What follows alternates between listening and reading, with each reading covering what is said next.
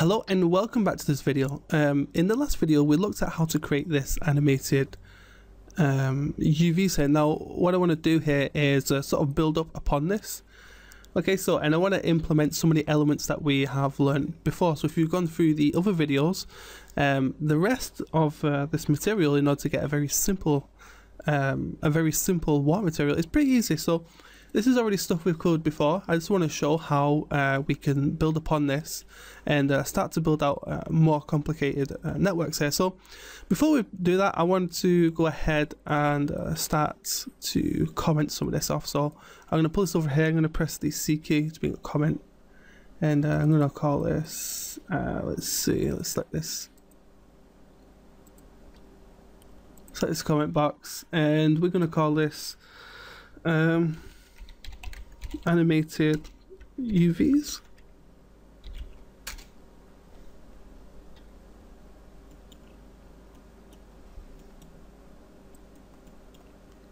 And we could create a simple one here, so we can call this watercolor. And we'll just leave the rest how they are here. So in order to build up on the rest of this material, okay, we need to use the translucent material. The translucent lighting mode, blend mode. So we go from opaque to translucent, and we also need to scroll all the way down to the bottom here, and we need to change the translucency lighting mode back to that element surface. Okay. So if we just press save and we just have a quick look at what we have, we should get something that looks fairly simple to what we already have already. So you can see it doesn't look as if it's changed much. So we're going to add some opacity. So I'm going to press 1, okay, to bring in a constant 1 vector. And I'm going to give this a 0.25 of a translucency. And we're going to plug this in. So translucency to here. So now you can see we actually have some translucency, and if we save this,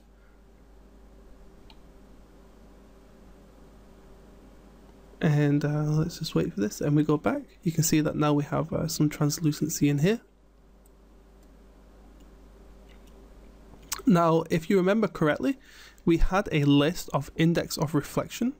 Okay, so this is where it comes in important.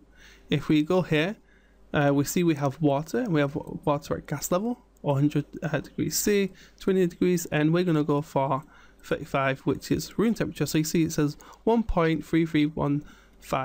So I'm going to copy this, and let's jump back into Unreal, and let's set up what we set up before. So we had a linear interplay, so let's press and hold the L key.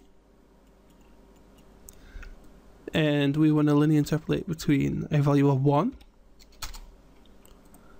and a value of it was 1.33, etc, etc. So we're going to plug 1 into A,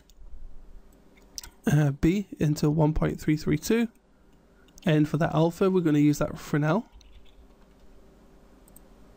So let's plug this over here. And let's plug this into the refractions.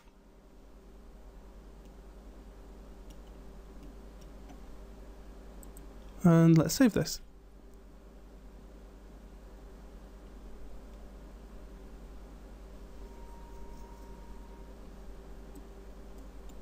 So now you can see we have this very simple, very basic water material here.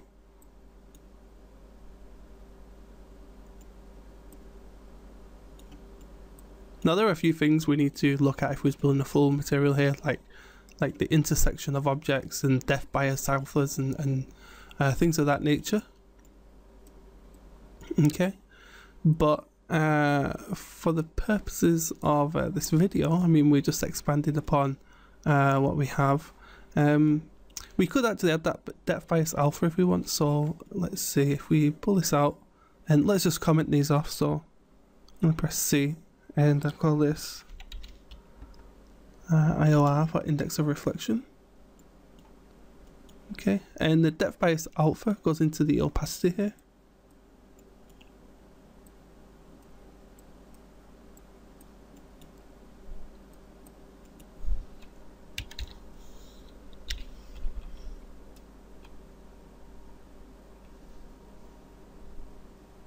So let's see, we want this depth fade, and we want to plug this 0.25 into the opacity, and then we plug this into here,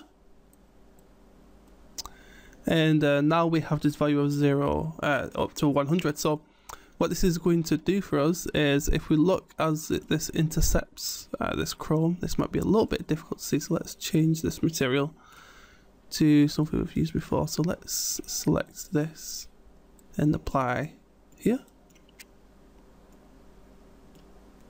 So it may be difficult to see, but as this water intercepts, there's no fade there. So if we change this value to, say, maybe around 50, and then save this.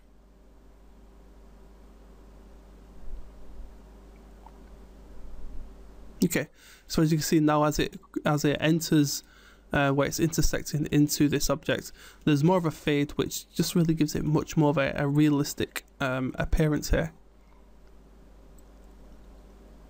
Okay, so that's it. Thank you for watching, and please subscribe, and I'll see you in the next video.